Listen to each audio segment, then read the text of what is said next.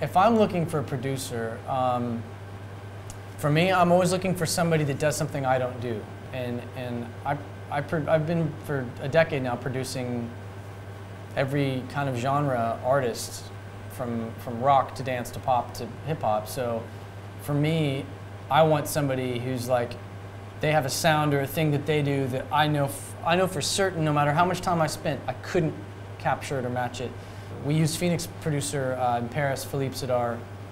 He was the first guy we reached out to, and we did one of the biggest songs on the album, Burning Bridges. We did with him. We did another one with called Something's Gotta Give. He's 50% of a group called Cassius. It's a French electro, I don't even know, organic electro French group. I don't know how you'd even describe them, but phenomenal. And then another song we have called Can't Stop that doesn't sound like anything out there. And that was intentional too. We reached out to Jeff Basker, who did Fun, the We Are Young and all those songs that they did, and Kanye West's last album, Bon Iver.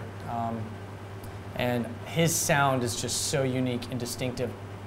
I knew on that song that he was the only guy that could figure that. I couldn't figure it out. I did 4 attempts at this song, 4 different times, 4 damn demos, couldn't finish it.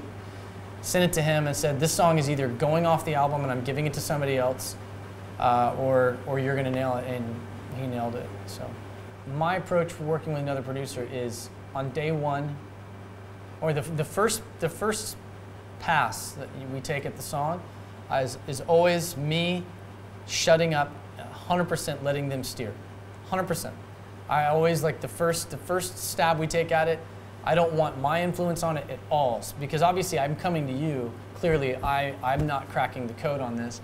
So I almost don't even want to be there, to be honest. I want to go in, sing the song over an acoustic guitar, walk away.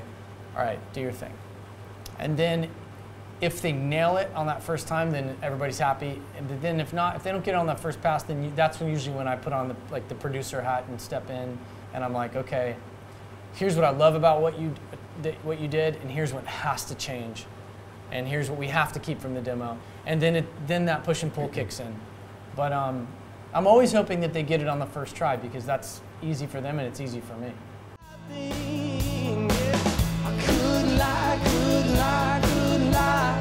Everything that kills me makes me feel alive.